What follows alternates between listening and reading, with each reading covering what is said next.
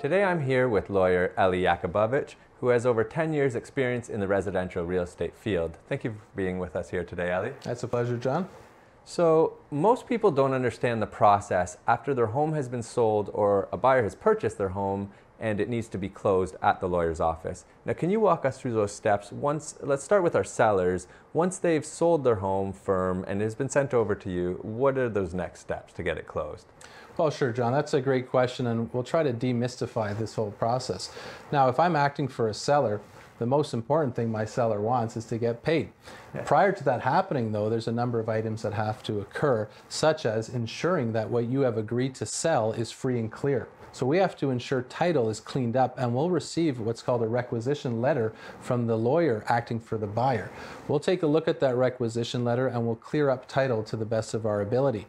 Any items on title, for example, your mortgage, they got to be paid out. We'll write to the bank, get a payout statement, make sure that we know and understand exactly what fees are coming out prior to closing. On the closing date or just prior, you'll come to my office, sign some documents, and then on the day of closing, you'll come to my office to pick up a nice certified check. Well, that's very helpful. I'm sure I'll appreciate that. Now let's talk about our buyers now. Now they've purchased their home, they want to know, how do they close that home and make sure that it is now theirs? Well, that's another great question, and it's a little bit different when you're acting for a purchaser. What we'll do as the lawyer, the first thing we'll do is search title. We want to make sure that what you're buying is free and clear. We'll search title and we'll arrange for that requisition letter to be sent to the other lawyer to have all those items such as liens, encumbrances, or restrictive covenants removed prior to the closing date. That's quite important if you're buying something, not to have anything attached to it with no baggage. Sure. The second thing we'll do is we'll ensure that the land transfer tax is properly calculated and any rebate is applied. You'll need to know as a purchaser how much money you need to come up with prior to closing.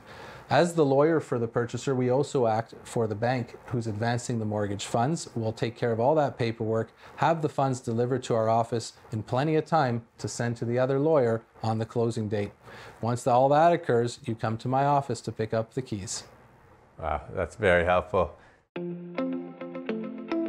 Now, if you need to reach me for any of your real estate needs, you can call me at 905-522-3300. If you need to reach Eli for any of your personal lawyer needs, you can call him at 905-523-1442.